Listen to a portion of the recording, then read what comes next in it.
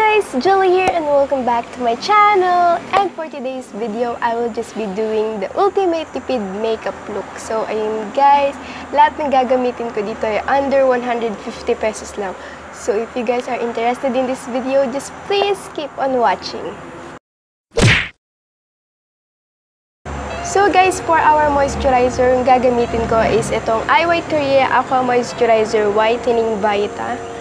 So this is actually my favorite moisturizer.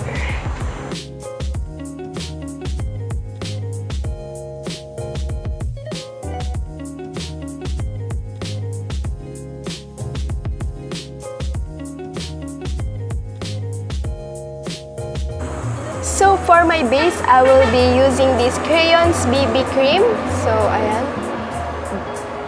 This only retails for only 89 pesos. And kung di nyo pa napapanood yung review ko nito, sana mapanood nyo. So, ayan.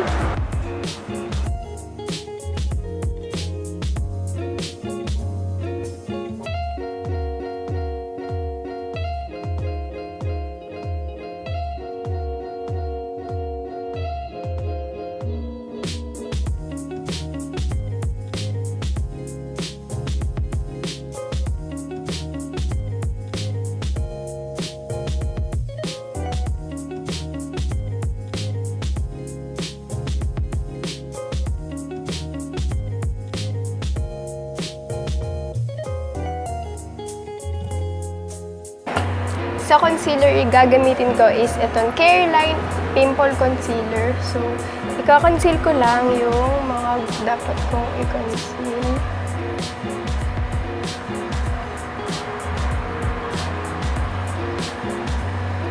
Ang lamig talaga nito sa balat.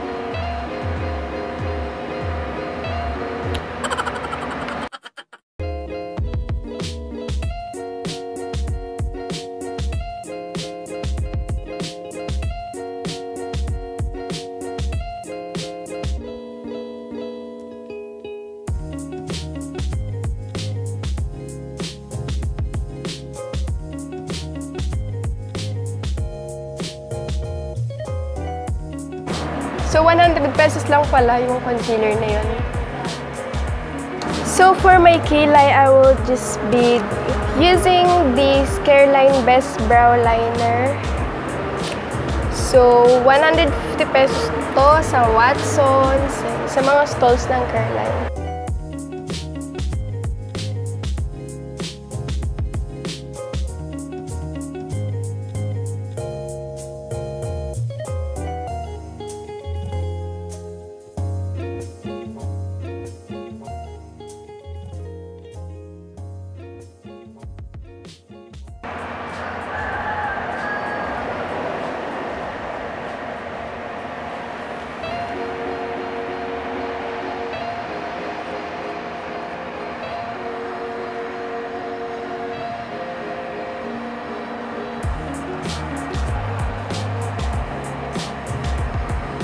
Para i-set yung ginamit ko for base, I will be using the Simply Pretty Avon Press Powder. So, ito siya. 99 pesos ko at siya nabili.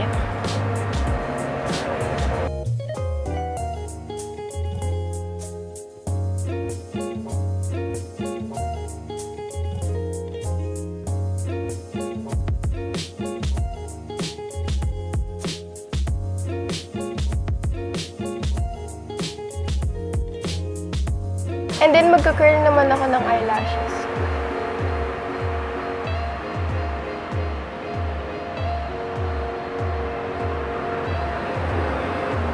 And ito yung gagamitin kong mascara, yung Avon True Color na Wide Awake Mascara. So, nakalimutan ko na kung magkano yung price niya, pero hindi ito lalagpas ng 150 sa pagkakaalam ko.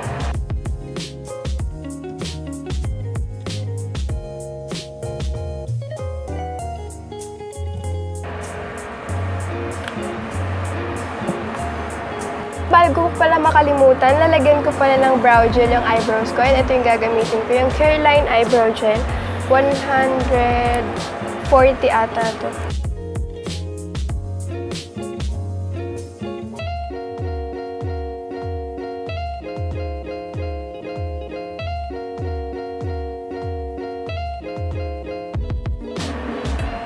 And then for my blush, I will be using this Careline Oil Control Blush in the shade Fresh Tomato.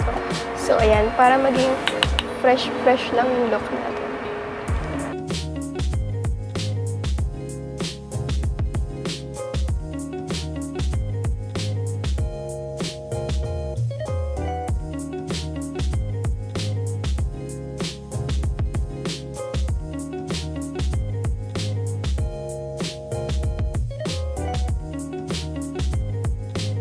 So for my lips, I will be using this KJM Cheek lip in the shade Bloodshot. So 150 pesos to sa online.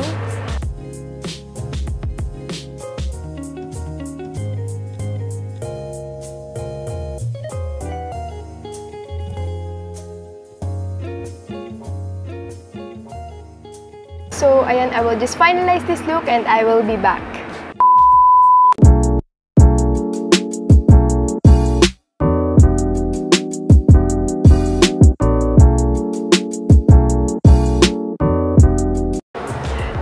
Guys, ito na nga yung kinalabasan. Ito na yung final look. So, kung nagustuhan mo itong video na to, give this video a thumbs up. Don't forget to subscribe on my channel and turn on the notification bell para mas maging updated ka sa mga bago ko pang parating na video. And also, don't forget to follow all my social media accounts down in the description box below. So, yun guys, thank you so much for watching and I hope to see you soon on my next one. Bye!